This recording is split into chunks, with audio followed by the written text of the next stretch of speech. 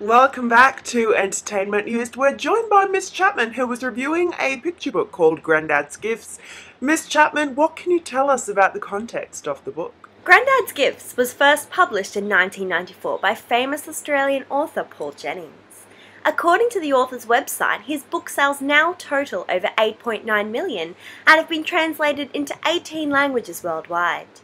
The artistic illustrations within the picture book were created by Peter Gouldthorpe.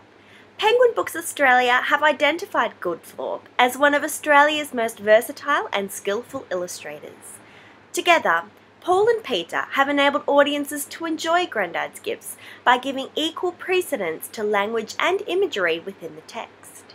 The literary theme evident within the book is if you tell a child not to touch something, they will be more inclined to do the opposite. Miss Chapman, some of our viewers are wondering, what can you tell us about the text description of the picture book? Through the protagonist Shane's first-person narration, we learn that he has moved into his grandparents' old house with his mum and dad. The story opens with Shane's dad forbidding him to open the mysterious cupboard located in his bedroom. Gouldthorpe's illustrations support the strong command, with Shane's dad using explicit hand gestures to communicate his message. Shane's body language immediately suggests that he will be defiant. With his hands on his hips, staring at the cupboard, we notice a strange like fox symbol within the wood on the door. This spectacular use of imagery draws the audience in and makes everybody curious about what lies behind the forbidden cupboard. The literary theme is enhanced when we realise that Shane has engaged almost all of his senses into figuring out what lies in the cupboard without breaking his dad's trust. Jennings writes that Shane peers through the keyhole, shakes the door handle, smells the dusty, musty scent, and can hear a gentle voice lapping like waves against his head. Shane, Shane, Shane. The use of this simile highlights the constant cravings that Shane has to unlock the forbidden cupboard. Waves lapping against the beach are continual, just like his will to open the mysterious door. The illustration to accompany this scene is of Shane seen through the keyhole, which suggests that something is watching him, making the framing of this particular scene the dominant component of this page's composition.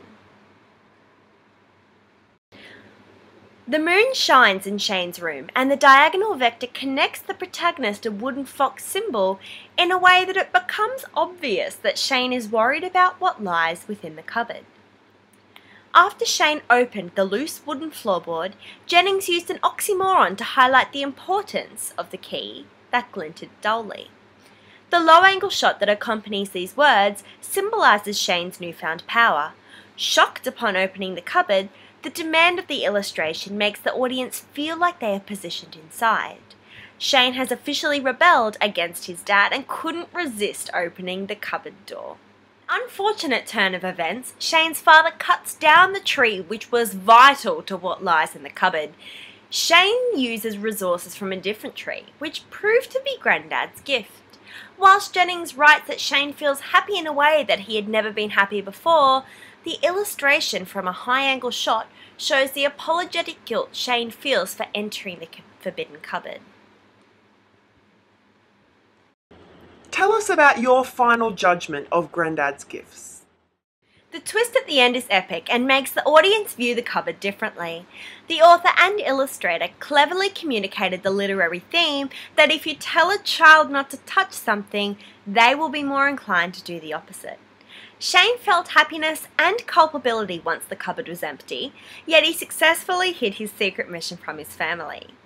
This picture book is definitely highly recommended for everybody. Thanks very much.